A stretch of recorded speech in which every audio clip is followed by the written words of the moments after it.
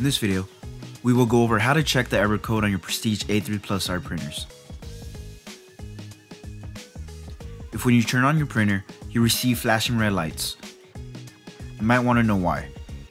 You can check the error message with your computer with the Epson Stylus Adjustment program. You can download this program from the DTF Station Updates Slack channel. Link will be in the description. Open the program, and once open, make sure the port has the correct USB selected.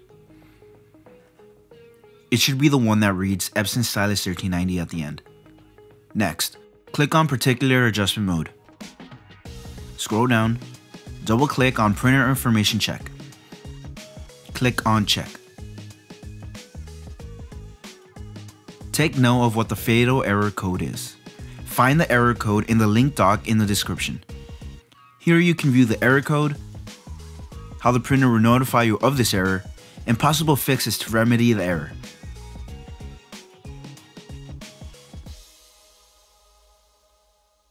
That is it for this video. Thanks for watching.